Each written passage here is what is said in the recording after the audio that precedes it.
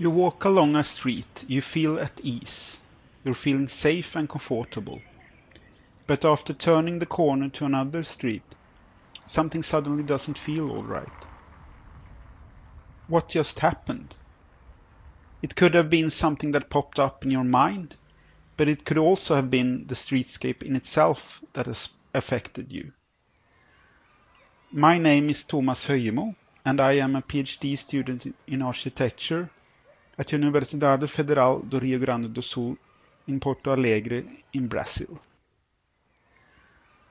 My research focuses on how the environment affects us when we are walking in the streets, squares, and parks of cities. I'm curious to know more about how we choose to walk or not to walk, depending on how the environments around us are configured. If we have walkable environments around us, we walk more. As we walk more, we become healthier. Research shows that people living in walkable neighborhoods move considerably more frequently on foot, compared to those living in less walkable neighborhoods. We also know for a fact that walking at a fast pace at least 2 hours per week drastically reduces the risk of premature death. So how come then that our cities are not better suited to move about on foot?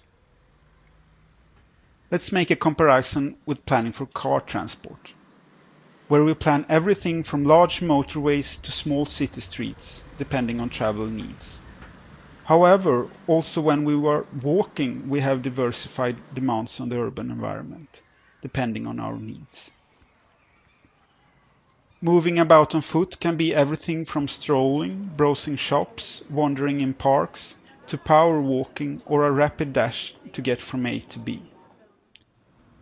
But these diverse needs are not always catered for in urban and traffic planning, which often encompasses a rather shallow view on walking. This simplistic perspective in its turn leads to an unidimensional planning of walking environments.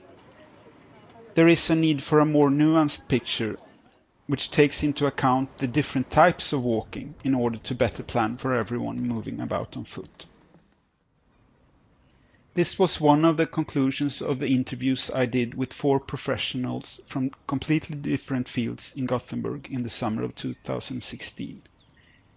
These interviews led to the report, The Status of Walking in Policy and Planning, Views from Different Professions, issued by Mistra Urban Futures and its project Urban Station Communities. The next step will be to widen the knowledge of which urban streetscapes elements that make us enjoy walking. So I look forward to report the continuation of my research further on. And finally, I would like to thank Mistra Urban Futures and its project Urban Station Communities that made it possible to reach out with my research in this manner.